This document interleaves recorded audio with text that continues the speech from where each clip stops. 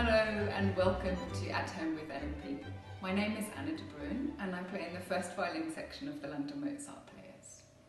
Today is Chamber Music Tuesday and I'd like to share a recording I made over a year ago with my chamber music group, Brother Tree Sound.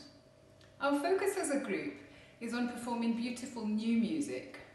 Today you will hear String Quartet No. 1 by Fiona Brice, who is currently the London Mozart Players Collaborative Composer in Association. This quartet beguiles and dances through the first movement with a sense of space and agility.